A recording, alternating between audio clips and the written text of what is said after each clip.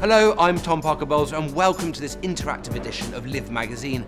I'm here at Tramshed Restaurant, one of the great steak restaurants of London, and today I'm going to show you how easy it is to cook a proper steak. Okay, so this steak, the whole key of it is you want all this lovely marbling Asian Himalayan salt, which might sound a bit hippyish, but actually it brings out the moisture, but you can see all this lovely marbling all over it. It's a really the right kind of fat, creamy fat, which gives you succulence. Now, nice British bit of oil here, bit of rapeseed oil. So, rub it all in, so it's all everything bits covered. And again, I'm oiling the steak, not the pan. Salt, lots of salt. You need it for that crust. Don't panic about blood pressure and heart attacks and all the rest of it, because this is good salt. You might think it's a bit much, but it's not. This is a treat steak. Pepper. Right. So that is all ready, and this pan has been heating for about half an hour, 45 minutes.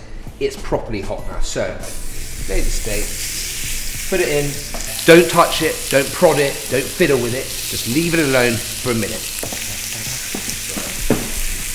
The steak's from Glenarm, from Northern Ireland. This is a sirloin, it's got much more flavour. What you find is that the muscles have done a lot of work in life. The sirloin, the rump, they're slightly chewier, they have more flavour. The fillet, on the other hand, has had a pretty easy life underneath the backbone of the cow, so it's very tender. It tends to lack the deep flavour, but it's not one's better than the other, they're just different.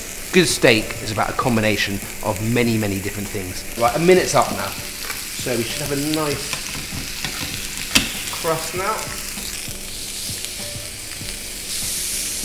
And bang it, and I'd say about 2 minutes on the other side. So you've got those nice bars on it, and all that lovely brown is caramelised flavour, the mild reaction. The more you cook it, the more the meat tightens up. So well done. There's a method with your hand. But again, I don't know. You just after cooking for another, you just know when it's done or not. But this, again, you're feeling it. It really is going to be absolutely blue in the middle at this point. The other thing about the resting, which is absolutely key, it's not just about the succulence. It continues to cook. You can bring it to the level you want by resting it for longer in a warm plate. I'm going to take it off and rest it for 3 minutes before cutting. So, there we have a steak. People worry about steak, people say steaks are very difficult to cook. They're not. You need good steak, you need oil, salt, pepper, and a searing hot cast iron pan if possible, and then cook it, and depending on the size of the steak, however you want it, and then leave it to rest. Perfect steak, well, in a few minutes.